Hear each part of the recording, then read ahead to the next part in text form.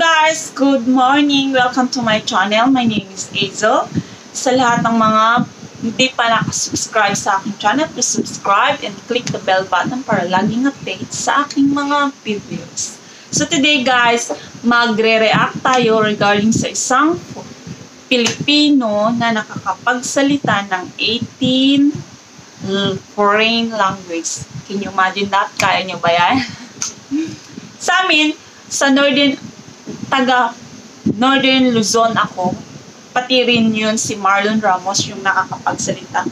Taga Northern Luzon siya. So, ang alam ko guys, alam din niya magsalita yung dialect namin sa Cagayan Valley.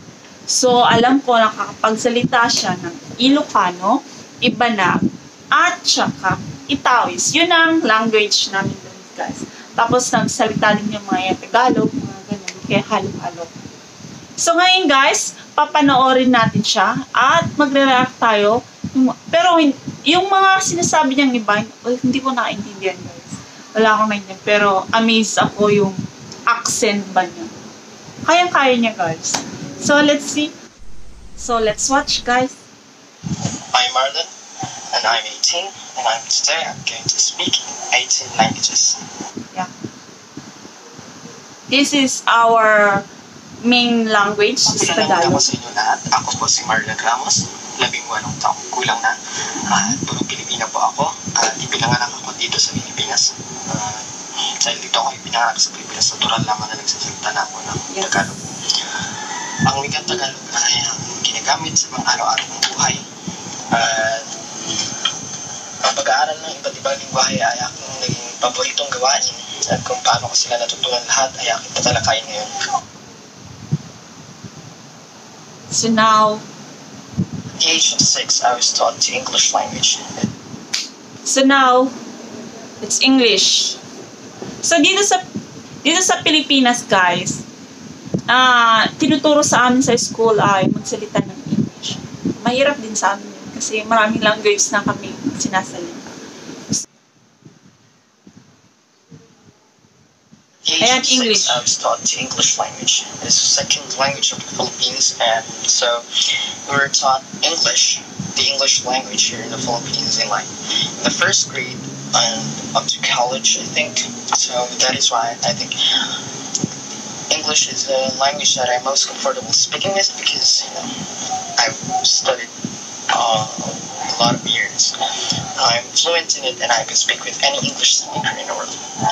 I think learning languages wasn't in my mind and it's the last thing I could do, but at the age of 12 I knew I wasn't contented with only 2 languages. Sa totoo lang guys, good thumbs up talaga ako. Gusto ko yung accent niya ng pagsalita ng English. Sana all.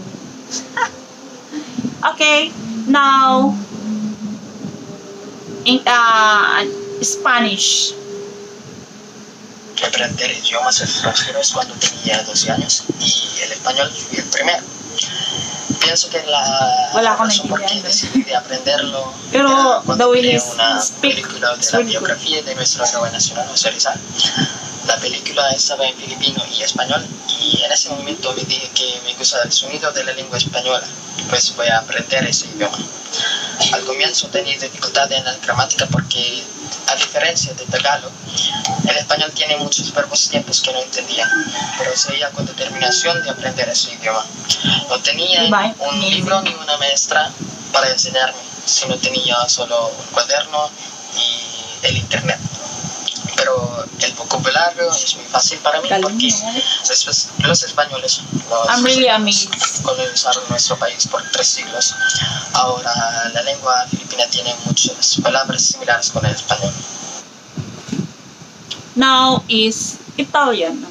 Quando ho finito lo spagnolo mi ho detto che voglio imparare più lingue. Allora ho cercato attraverso dell'internet che sono le più facili da imparare. Allora ho imparato l'italiano. La grammatica italiana è molto similare con lo spagnolo perché sono in stessa famiglia di lingue. Sempre parlo con i miei amici per aiutarmi a praticarlo. Ci sono volte quando i miei amici mi dicono che io vado pazzo perché parlo in molte lingue. Anche ho avuto un amico italiano da Napoli che ho incontrato per Facebook.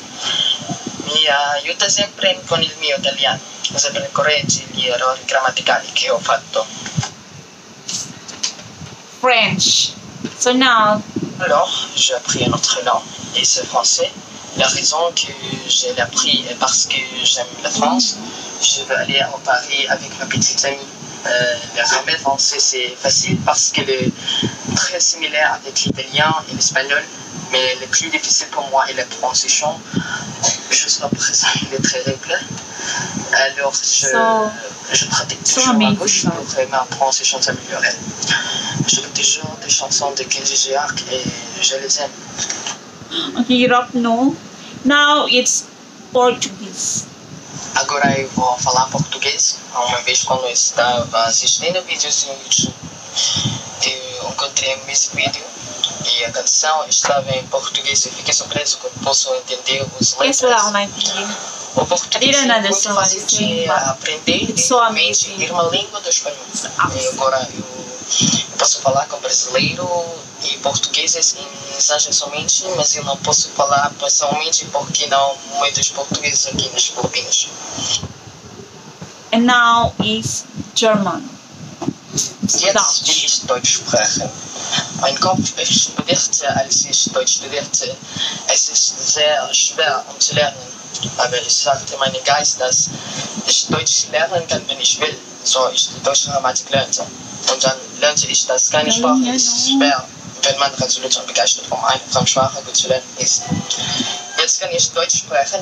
Ich habe immer gesprochen mit den deutschen Sprachen.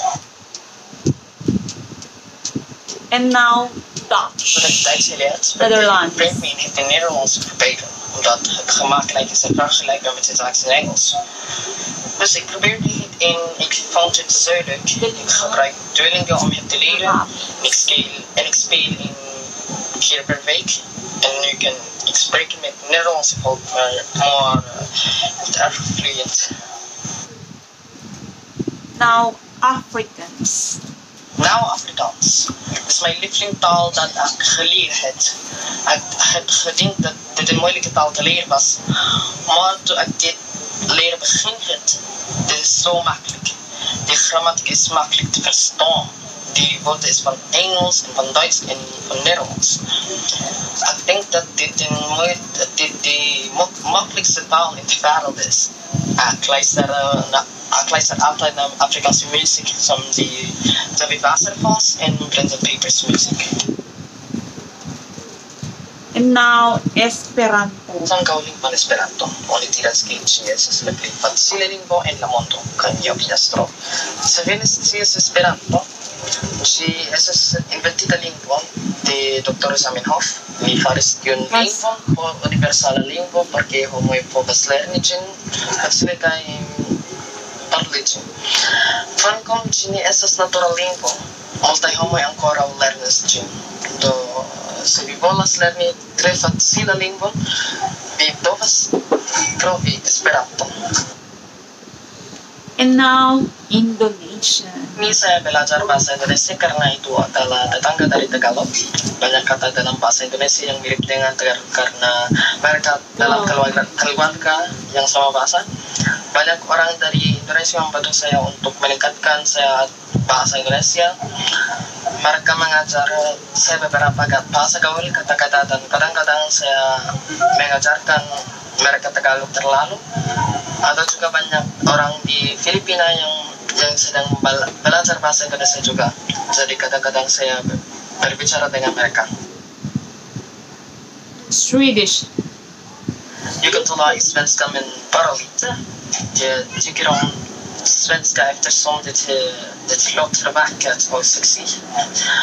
Jag upptäckte detta språk när jag hörde en låt från Veronica Maggio.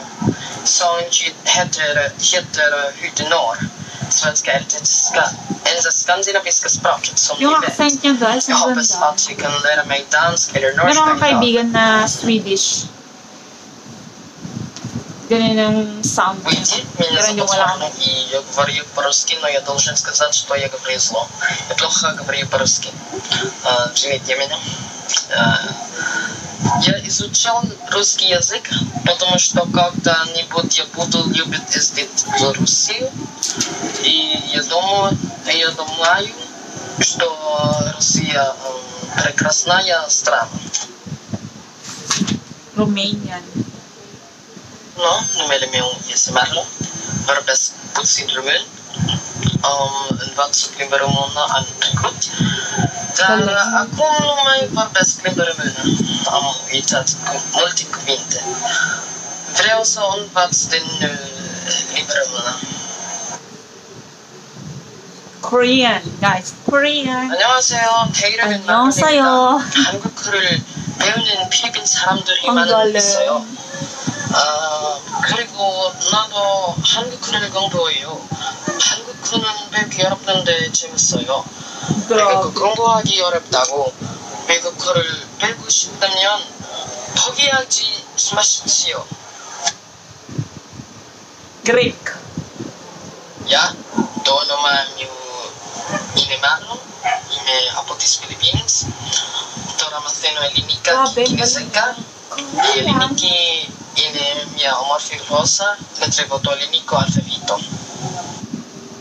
And now, Chinese. Nathan love Chinese. 我叫马龙，今天我是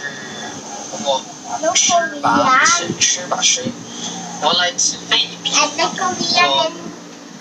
So ako guys, I work at where? China. It's not. I've been working in Japan. Singapore and Hong Kong. So before you go there, you need to study. I study, but it's just a little bit. I just know a little bit. When they're talking, I know it. I can understand a little bit, but not much. The simple words on this. So guys, it's really difficult to speak that kind of language because in Singapore is Mandarin, and then in Hong Kong is Cantonese. So guys, some words they have differences.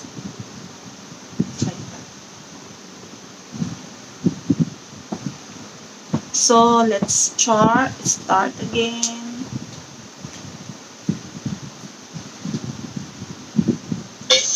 我来自菲律宾，我是中文和福建，Wo it 我有 means ako. 两 Like 本 that. 中我是菲律宾